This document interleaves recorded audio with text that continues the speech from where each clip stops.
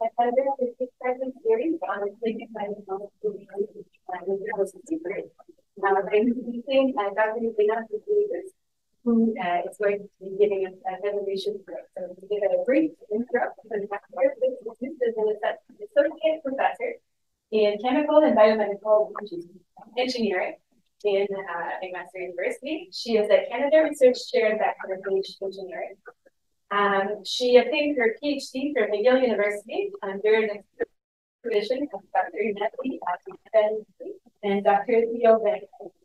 She then continued in her postdoctoral study as a PhD fellow at the Max Planck Institute for Information Systems, and that was under the supervision of Dr. Nettley.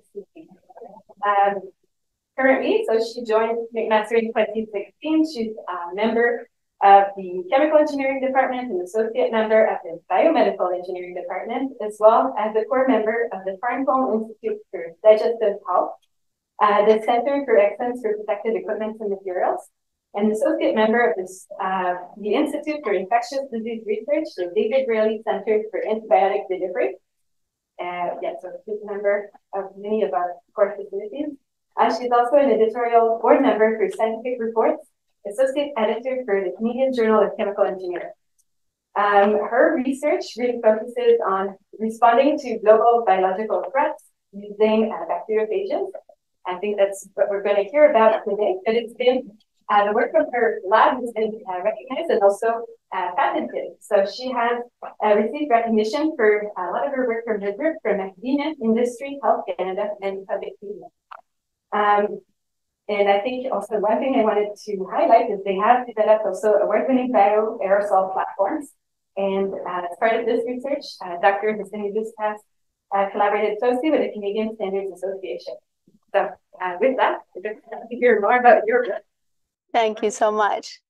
Thank you, Catherine, and thank you to the committee for the invitation. I will have to cut down this bio. So the next time somebody tells me to send a bio, I'm not just going to send the full version. I'm going to send a very short version. But thank you. So hi, everyone. Thank you for being here on a Friday afternoon. What I'm going to talk to you about today is bacterial viruses. And so let me start with a thought. So I came across, this is part of an illustration that I came across back in June. I was due to give a talk at the Viruses of Microbes conference, and I was looking for, a start into the talk, and I came across this illustration, which appeared in Nature end of June, and this was part of a tech feature on the importance of making your data accessible, right? For me, it had a completely different sort of a message. When I looked at this, I thought, this is a perfect example. Now, keep in mind, I was talking to a group of microbiologists, so as an engineer. And so I thought this is a perfect illustration to showcase the importance of putting knowledge to work. And it'll make sense to you if I show you the missing part. Ready? See what I mean? So it's we're familiar with the process of scientific discovery. No matter how impactful our discovery is, it's small contributions. It doesn't matter if it's a Nature paper or a smaller paper. It's still a small contribution to the bigger picture and the bigger puzzle.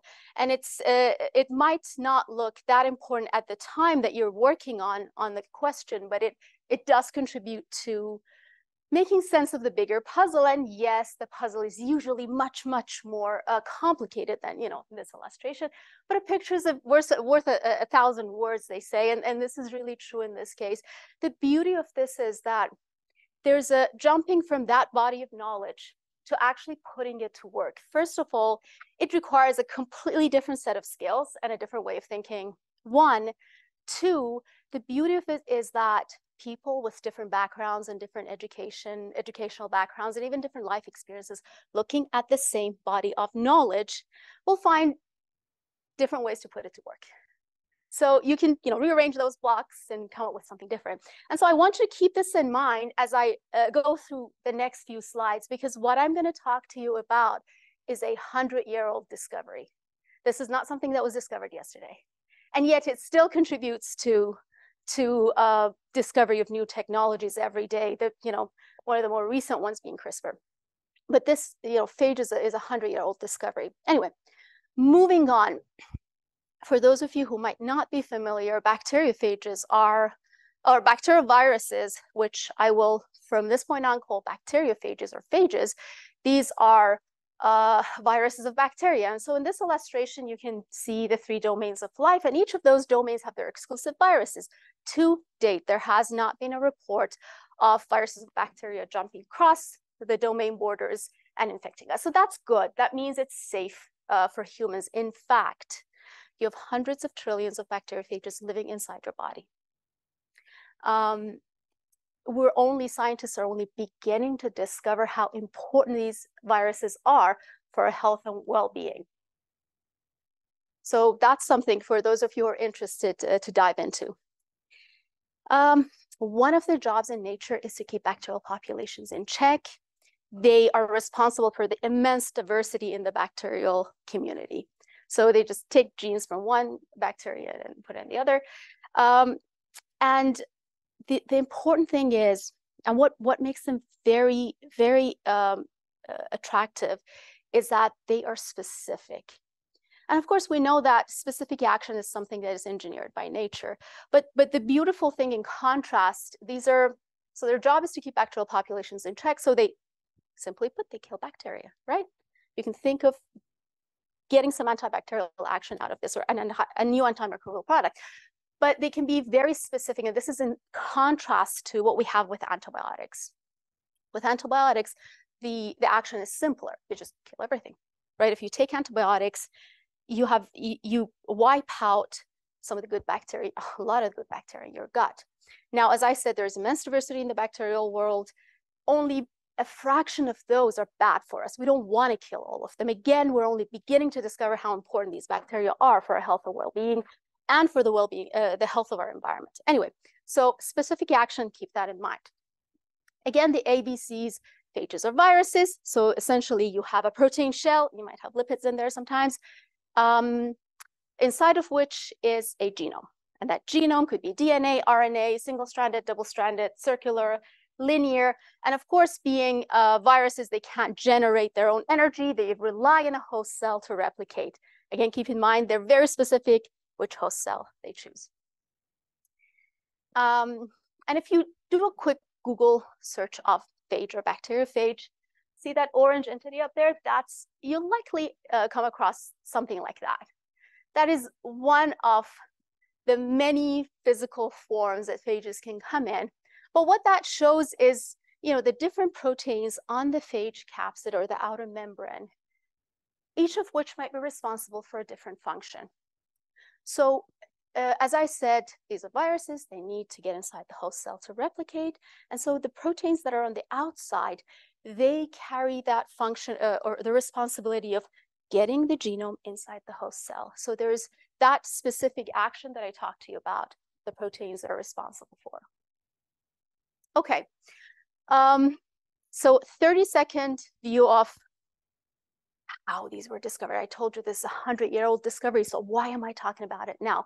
For any history buffs in the audience, this is a very interesting sort of history of science story, and books have been written about this. So 1917, bacteriophages were discovered by a French/Canadian guy who was at the time working at Institut Pasteur in Paris. And he coined the name bacteriophages, or bacteriophage, which means bacteria eater. Now keep in mind, these are viruses, so there's very little you can generalize in the biology world, but let's just say order of magnitude smaller than bacteria. They're not going to eat and engulf bacteria. This was because the footprint he saw in his cultures looks like something was eating away at the bacteria, right? So he used the name bacteriophages used to this day. 2 years before that, a British scientist, Frederick Twart, had similar observations. I mean, these were around for, well, basically forever, as long as bacteria have been around. So people are bound to notice them, but some people see and move away or work their way around them, and some people look carefully. Anyway, so he wrote this article in The Lancet. He did not recognize that these were viruses. And the beauty of scientific publishing at the time, if you look at that article at the end, they didn't really need to have a full story to publish. So if you look at the article at the end, it says, this is what we saw.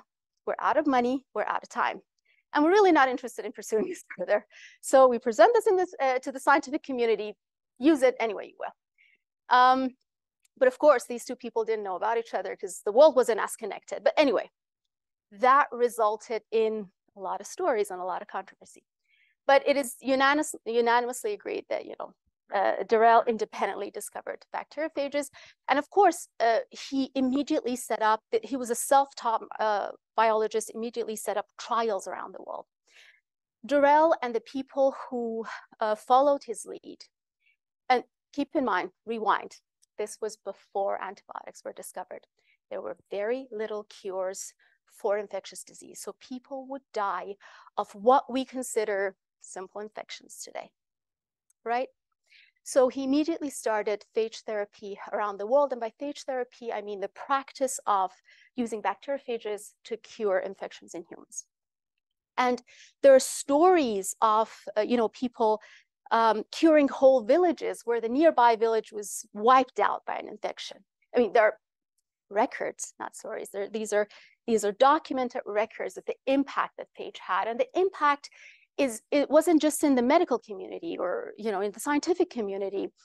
In the general public, I mean, there were products on the market in the 1930s, and in the general public, it had a huge impact. So the novel you see there, Arrowsmith, this is a fictionalized sort of account of how phages came to be discovered and the controversy and all of that. And that won the Pulitzer Prize only a few years after phage was discovered, which if you're familiar with the process of Pulitzer Prize, that speaks to the impact that the phage had on the society. Anyway, so that's context in a nutshell. That's a little bit of background for you. And phages are still being used for treating infections and for biocontrol in the environment. But more of that later for anybody who's interested. We can have a discussion after the talk. All of this is good, but why would somebody like me, I'm an engineer through and through, so bachelor's, master's, PhD, postdoc, all of that. Why would somebody like me would be interested in bacteriophages? What is it that a bioengineer would find attractive about bacteriophages? So 3 properties.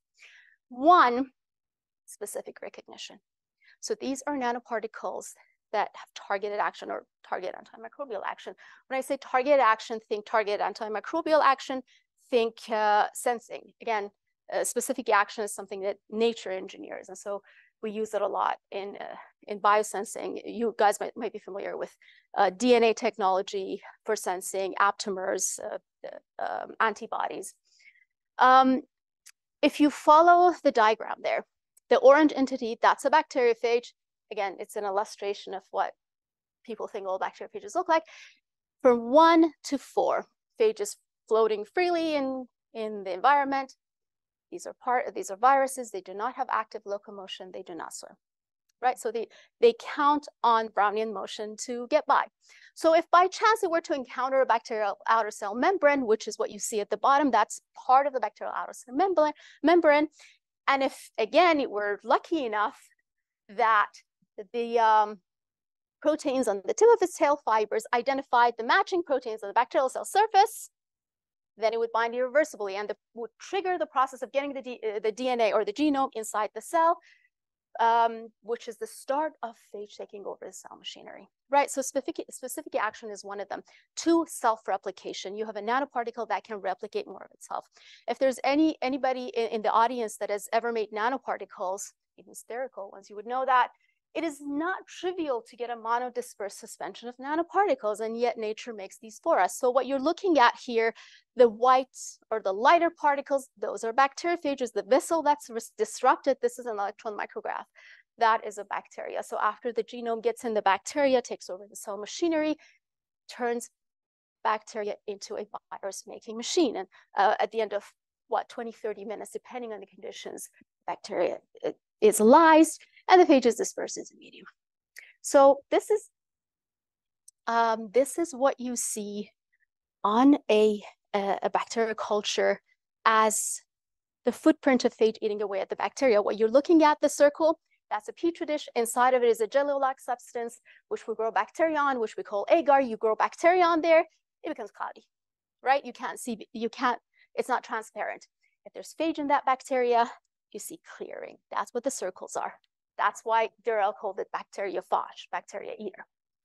Right, this self-replication is great. So far we have a nanoparticle that can make more of itself, that has targeted action. But there's a challenge. They replicate because they have a genome. Think of them as smart nanoparticles. Because they have a genome, they are subject to evolution. That's a challenge and an opportunity.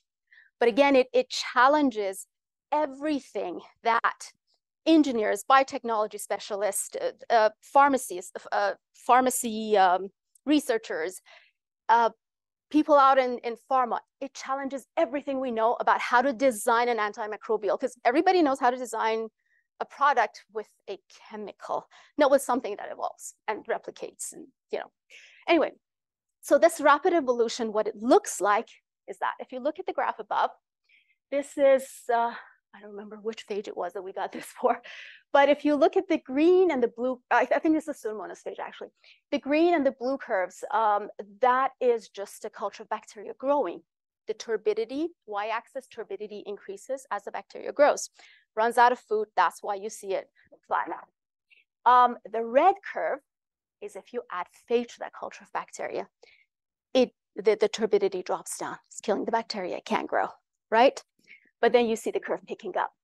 That's bacteria becoming resistant to phage. But if you look into that culture, that there is all sorts of things happening. There are phages that are also becoming, evolving to attack the now resistant bacteria. So this is it. There is a world inside of that culture there, and there are papers written on it. So evolution is a challenge, but also a design parameter, if you will, which is something I've been saying since I was working on my PhD. Anyway, third property, diversity. So what I'm showing you here is the tip of the diversity iceberg, which is diversity in shape. So you've got all sorts of different shapes for phages. What I'm not showing you is the diversity in size. What I'm not showing you is the diversity in capsid composition, the diversity in the makeup of the genome, the diversity in the process by which they make more of themselves. We haven't even scratched the surface when it comes to diversity in the phage world. And so that's why when you say phage research, this is an umbrella term for a lot of things. So everybody looks at it from a different perspective. Anyway, so there's a lot of knowledge there. There's a lot of missing links going back to the first slide. But now as a bioengineer, I want to make use of this.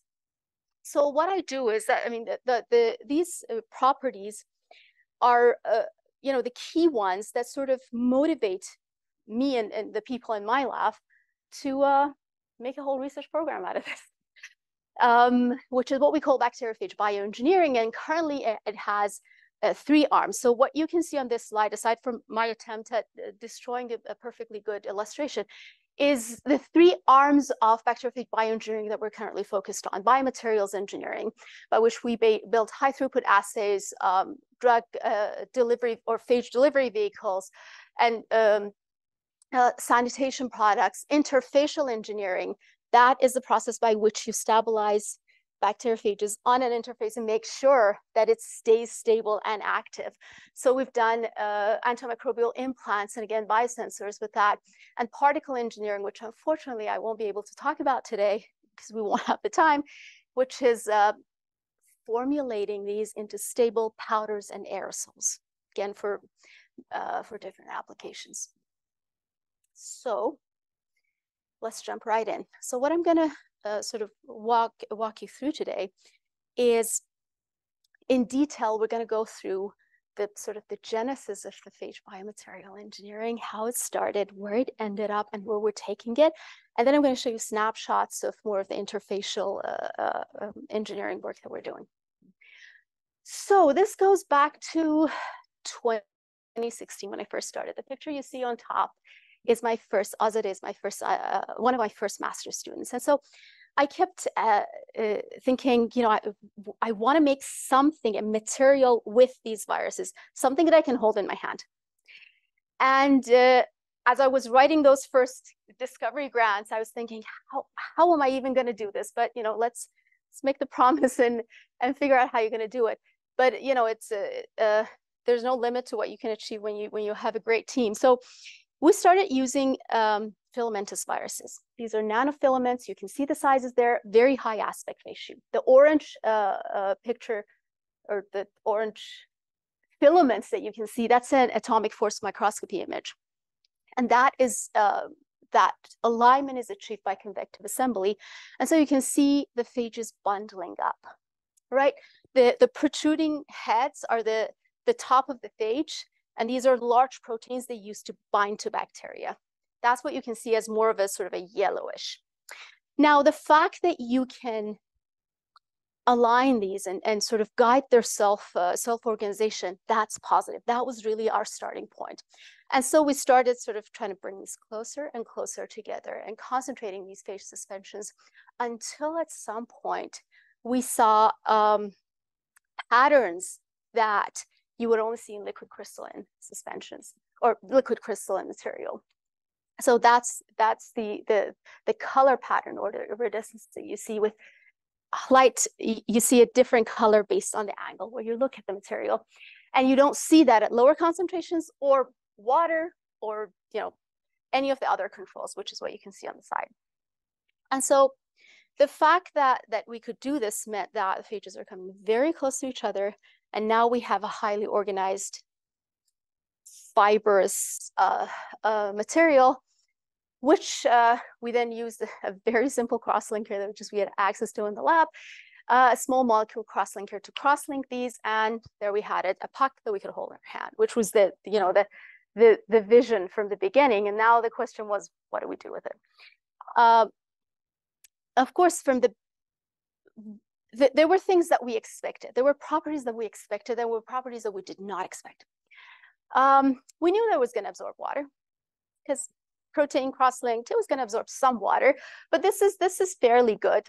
Not as, you know, groundbreaking as some of the engineered hydrogels, but then with the electron micrographs, we saw this very beautiful layered ordered structure. And when we broke this up, again, you can see going into the screen bundles of phage. Break it up further, you can see what is clearly phage bundles. This is a material that has nothing else. It's phage and small molecule cross-linker. That's it. There's nothing else. And so, you know, we were very excited at that point. But then now that I look at these images, I think, you know, we could have done better. And we did. You'll see. So what we didn't expect was emitting light. We did not expect there to be autofluorescence, which, you know, could be good or bad depending on the application that you want. Bad for sensing, possibly good if you're trying to track something in vivo, which, you know, if you follow, this is proteinase, which degrades the gel. Did I mention they're biodegradable? Of course, they're proteins. But the fluorescence diminishes as the gel biodegrades, right? So at this point, what do we have? We have a puck made out entirely of bacteriophages. And we decided to take this further and see what else we could get out of it. So what my student did was she cut the gels and she put it in physiological concentrations of calcium. And we saw that fuse back again, which to this day, we haven't pinned down the actual mechanism. We have some ideas, but we haven't pinned down the mechanism. And again, you see the different colors there because these are different concentrations of the gel. Again, cut it down again, it fuses back in physiological concentration. You see the fault line or the cut line there in electron micrographs. All of that would have been useless for me if these gels didn't have bioactivity. So the vision from the beginning was, can I make a material completely out of phage that has the same intrinsic properties as the building blocks? That was the whole point. The whole point is the point of building with nature is to use the properties in nature. Nature can only engineer in the best way. Anyway, so what we did was, Azadeh took this puck and threw it in a culture of bacteria, washed it a few times or without wash, and she saw that phage was replicating. And so at the time we hypothesized, that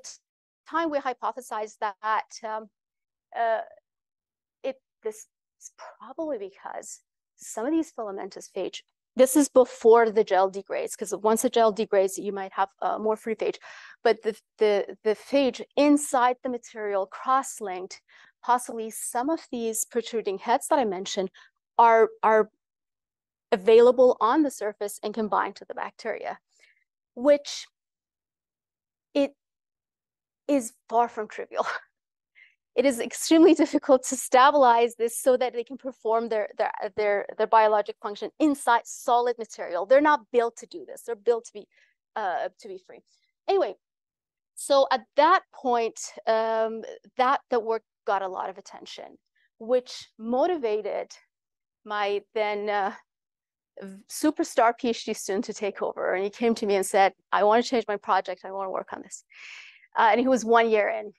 His pictures there on top, Leitian. He has his own lab now. So the idea then was, yeah, good, we have a material. What do we do with it? You decrease the scale. The material is antimicrobial. We know the phage is active. Let's make it smaller. Because you make it smaller, you decrease increase the surface to volume ratio. You get more sites where the phage can come into contact with bacteria. So that's good. And so this was the process that we used, which is a molding process. So he built these microporous honeycomb structures with the polymer, which the droplets, the blue droplets that you see, are just droplets of water that make a hole inside that polymer. And as it dries up, it gives you these beautiful honeycomb structures, which you can see here. The insert is what the polymer looks like. And again, zoom in, cross section, you can see the holes. And the cool thing was that, you could stretch it to get different shapes of that mold. So technically you could make spindles. Anyway, so what we did with that was try to get microparticles or micro bumps. Now, here's the thing. There are a lot of technologies that you can use to make microparticles or microgels. Almost all of them are inherently incompatible with biological entities. Well, phage is not a living thing, but you've got solvents, you've got heat.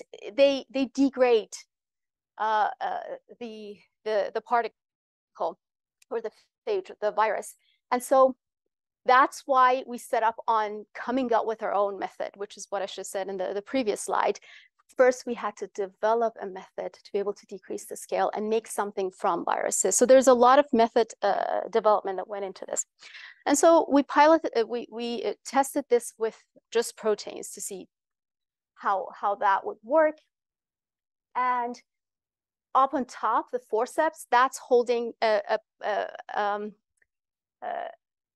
patch with microbumps that you can see here in this SEM image, made out of proteins entirely. And again, zoomed in image, you have a high density of these microbumps, which of course we could change the diameter based on how we treated the surface of the mold, which was in itself good.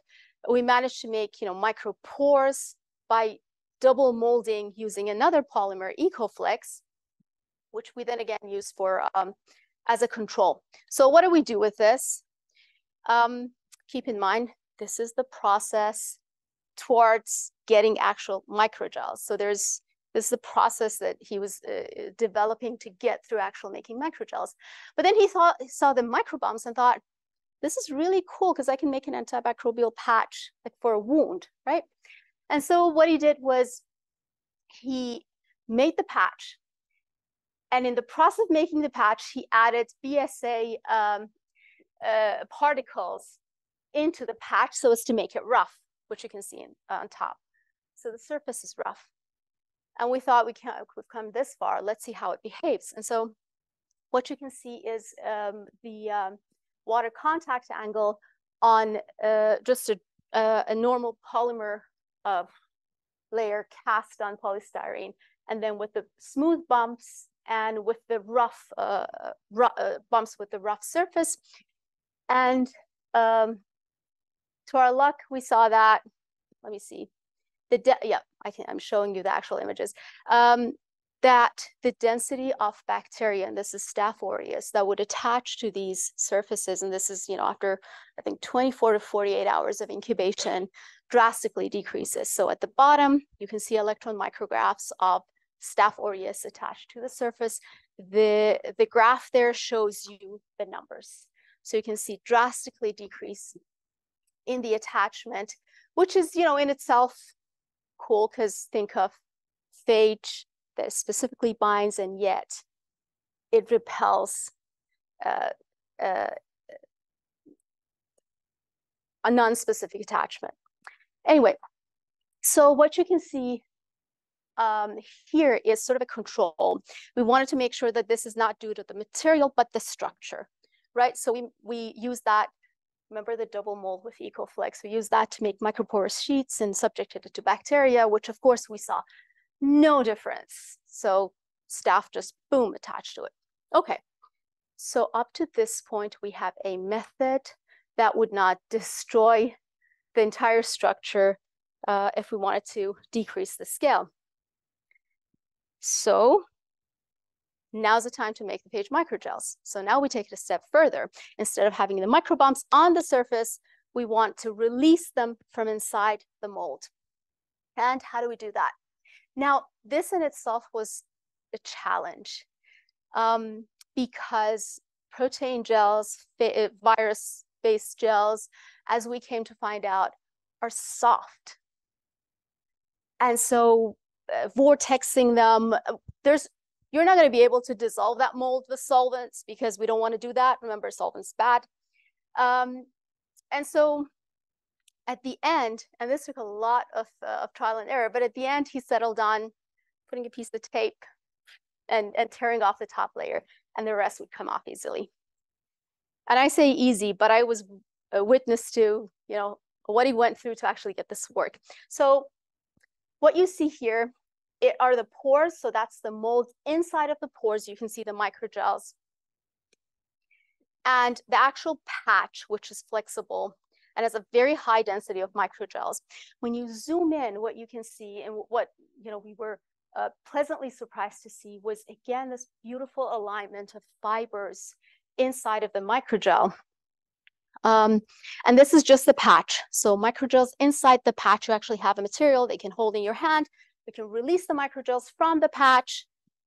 That's the picture with microgels written on it.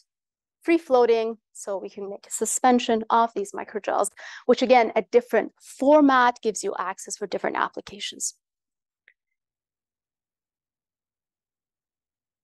Right, I'm going to skip the diameter again. We did all sorts of characterizations, what the diameter of dried and not dried would be, and the density. So one of the things that we really liked about the process was that you can make a very high density of microgels inside a tiny, tiny patch,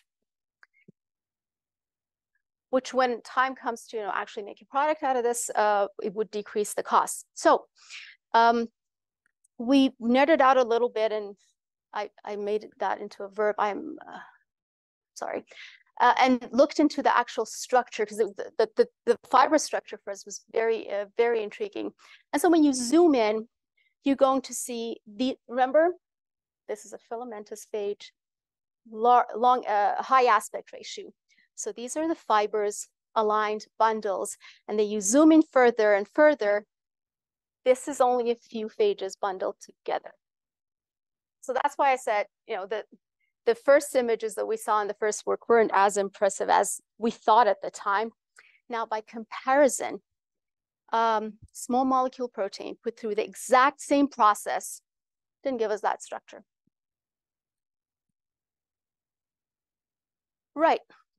So to put all of that in perspective, this is how you would see filamentous phage with SEM, scanning electron micrograph. That's how you would see it, and that's with a very strong SEM.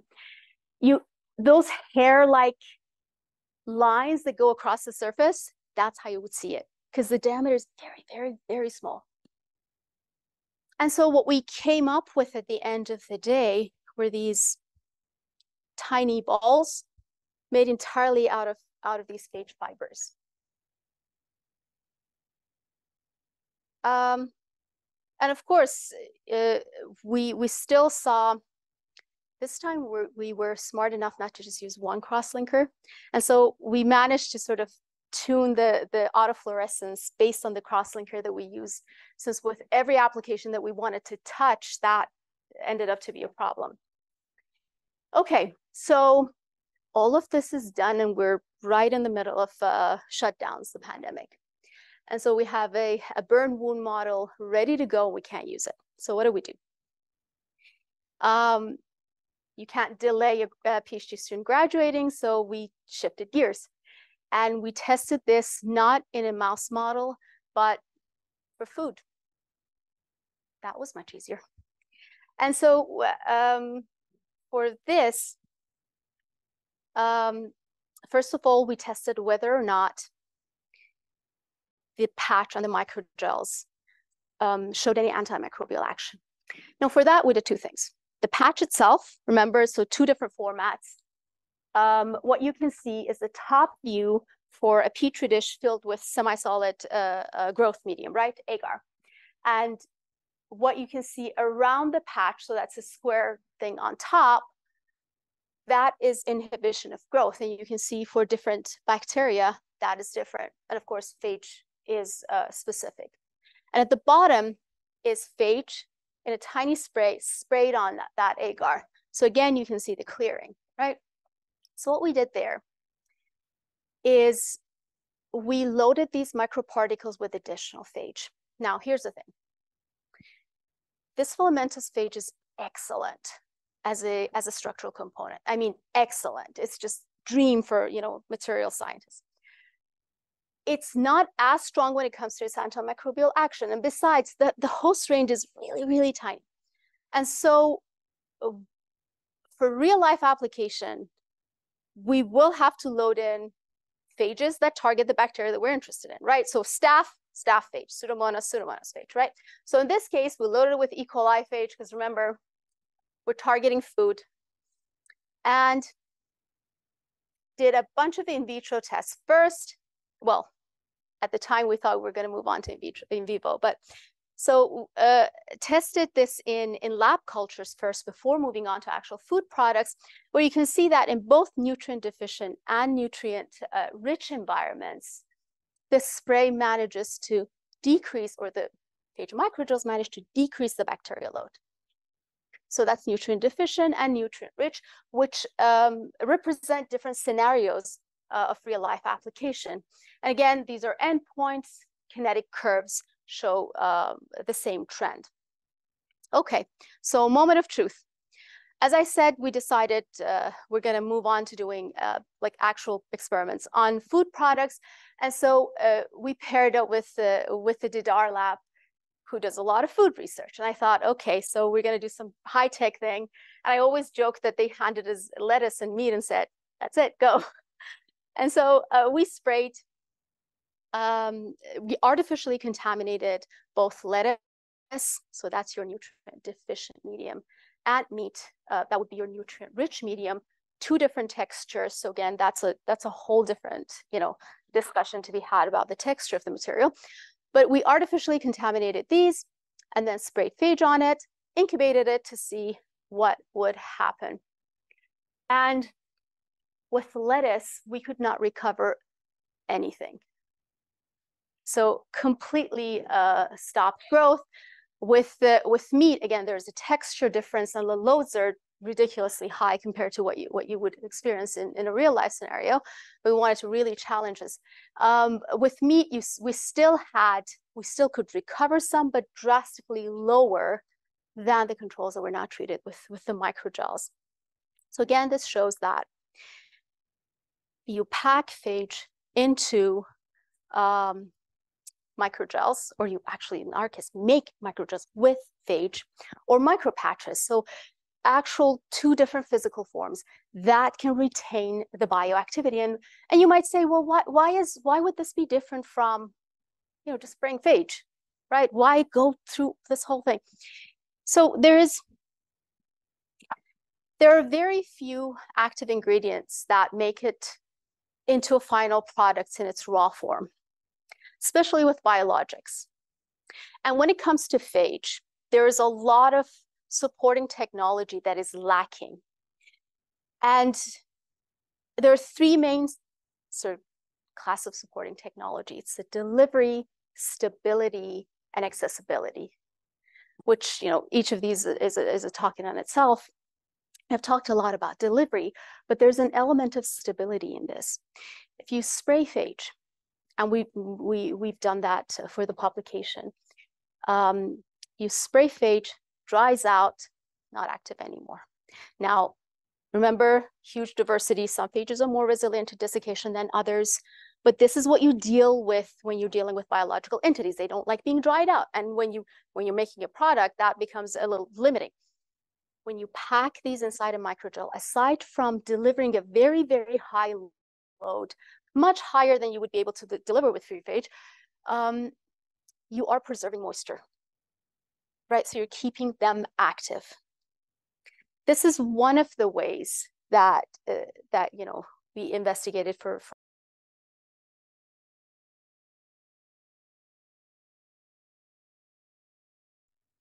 So, final story, and I'll wrap up. So far, I mentioned that there are three major or technologies supporting technologies that need to be developed to get phage into a product. And so far I've talked about the delivery and a little bit about stability. There's a lot of cool work that we've done on stability, but I didn't talk about accessibility, and that's a huge, huge, huge issue. Now let me tell you why. So let's step back. The process of phage therapy, so actually curing a human that has a resistant infection, this is how it goes. Patient has an infection, does not respond to any antibiotics. So the doctor sends the bacteria to the lab, comes back negative, negative, negative, nothing works, right? That's when phage therapy starts. So there's an actual regulatory process for that. Of course, with all regulatory processes, it could be streamlined, but we do have a process for it in Canada. And of course, south of the border, they're doing a lot of this. So that's a starting point.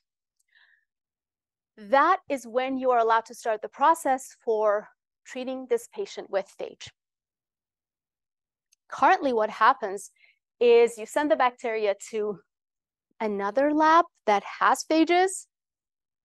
That's it. That's really it. So you send it to some lab. If you're lucky and you're part of a university hospital, there might be a lab that works with phages that has some phages, and more often than not, they don't get any hits. So people used to go on Twitter and say, "Hey, I've got this bacteria. Does anybody have anything?"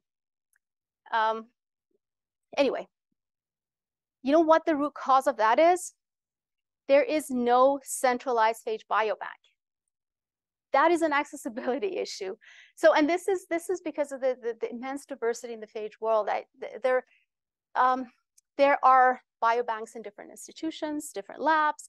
In some countries, Army or Navy labs, government labs might have their own biobanks that might not be accessible to civilians, but that is it. We might forever need this. Phages are the last beacon of hope against antibiotic resistance, and we might forever be reliant on multiple decentralized phage biobanks, right? So that is a problem that is worth exploring. So that's a third sort of issue that I mentioned. And so the vision at the beginning was, all right, so why are we treating phage biobanks this way? Currently, phage biobanks are vials sitting in a fridge. If you want to be really serious about it, you freeze dry it, and then you lose a ton of activity. But anyway, phages are very, very stable in the liquid form in the fridge. And so the vision was, let's stabilize these in solid form, high throughput format, so I can ship it around the world, plus the detection chemistry inside of these tablets. Sounds simple, right? Took Ferisha there 3 years to actually make that. And if it was anybody else, I don't know if they would have actually been able to get through that. She's an actual superstar. So the idea was, again, going with something that's very accessible. expensive, which we're trying to replace, but accessible, which is ATP detection. All living beings produce ATP. Phage destroys bacteria, burst of ATP. That's what I want. I need a yes or no. I need a high throughput method. It gives me a yes or no.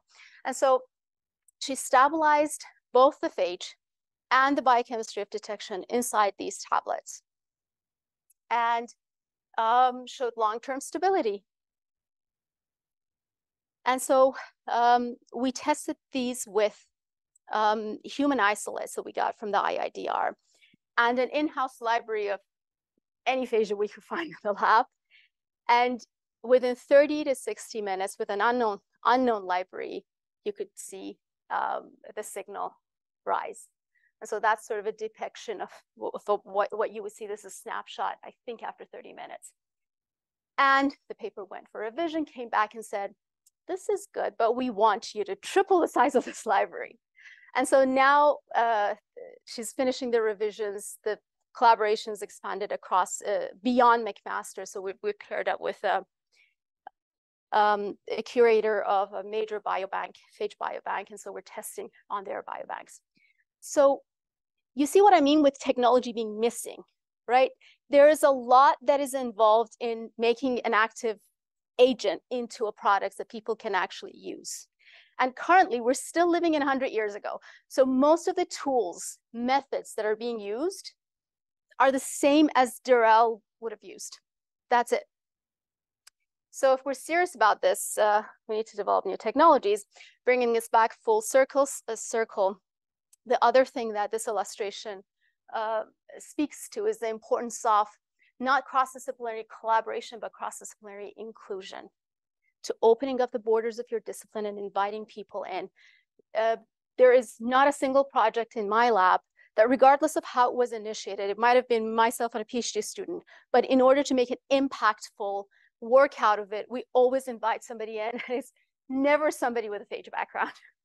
It's never a microbiologist. It's someone with completely fresh eyes to look at it. Anyway, I am going to wrap up. Thank you so much, everybody, sitting here on a Friday afternoon. Thank you to funding agencies, wonderful collaborators, and these are the people who actually did the work. I didn't get to present their Melissa's work, Maddie's work, or Kyle's work. So they're doing really cool stuff. And I also acknowledge the two rugrats up there, which find every opportunity to tear my office apart. I can take your questions now.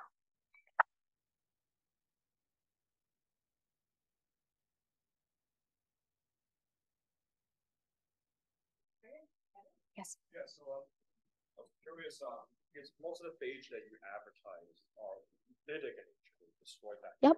Right? Yep. I'm wondering, is there any application of isogenic phage better in therapeutics diagnostics? And also, the average speed of resistance development towards phages versus small molecule antibiotics? It's higher in phages. Okay. Average. Again, very little that you can generalize. So take that with a very large grain of salt. Lytic and lysogenic in nature. So when I was doing my PhD back a million years ago, people were, just adding antibiotics to lytic phage to see if lytic phage, lysogenic temperate phage would potentiate antibiotics in any way. And there are so many papers on that. And it just felt a little boring at the time. It has made a comeback and with full force. Now people are looking at the mechanism of potentiating the action of antibiotic and or phage with combining the two. And the focus for a lot of that work is temperate phage, because the reality is, now for everybody, I mentioned that there's diversity in the way that phages choose to make more of themselves replicate inside of bacteria. And so that's what the lytic versus lysogenic versus, again, the chronic are. Some phages get in, kill, some phages get in, and they're very sneaky. They stay inside the genome until something triggers them out. And again, there's not a full, we know some of the triggers, there's not a full understanding of all the triggers. And so that's the majority of phages that we know of are temperate. Most of the ones inside of our body are temperate. So the sneaky type, they stay in. And that's true. So currently the regulatory bodies favor the phages that do not get inside the bacterial cell genome for obvious reasons. So they like lytic phages, the ones that go in and kill. That doesn't stop researchers, right? So there's a lot of research going on and using other phages. And again, there's that idea of combining them with antibiotics, to which the bacteria was previously resistant to, and seeing if it potentiates bacterial action anyway. Yes. Great. Thank you. I'm curious about the cross-linker. So you said it was small molecule cross-linker? Yep. So this is just like cross-linking. Glutaraldehyde. That was the first thing that we used. Yeah.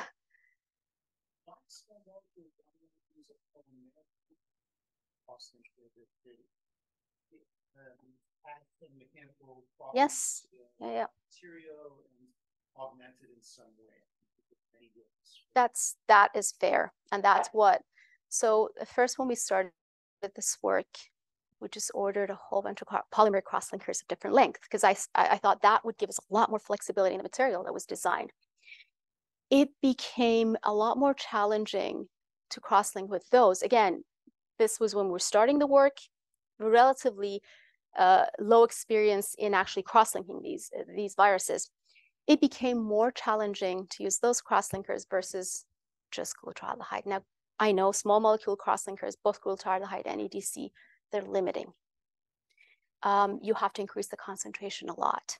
You can't control the pore size as much as you will, as much as you would want, let's say if you want to use for drug delivery, right? So polymer cross-linkers they give you a lot of freedom. At the time, it was much easier to cross-link and get through the other challenges, and then, come back, try other cross-linkers. And we keep coming back to cross-linkers. We keep, trying this and that cross-linker to see what it would give us. Yeah. Well, so the microgels currently, they do retain a good amount of water to keep the phages inside the microgels active. So that's fair. And PEG cross-linkers were the cross-linkers that we ordered. So we keep going back to those, playing around to see what advantages they could give us. But yeah, the only answer I have for you is we got one to work. Yeah.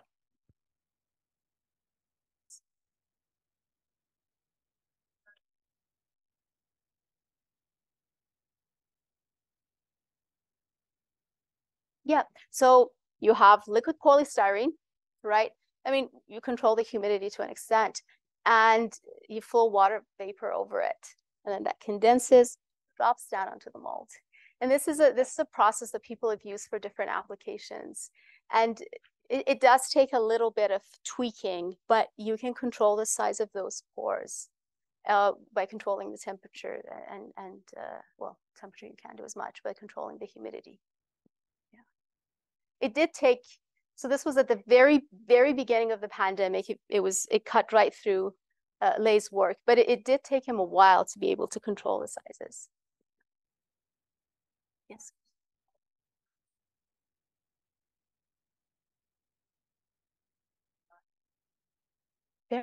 Fairly uniform. Once you manage to tweak it, it's fairly uniform. So what I showed you in the slide, it wasn't a representative image. Like all around, you can see fairly uniform pores. And again, the density you can control to an extent, how far apart they are. Yeah.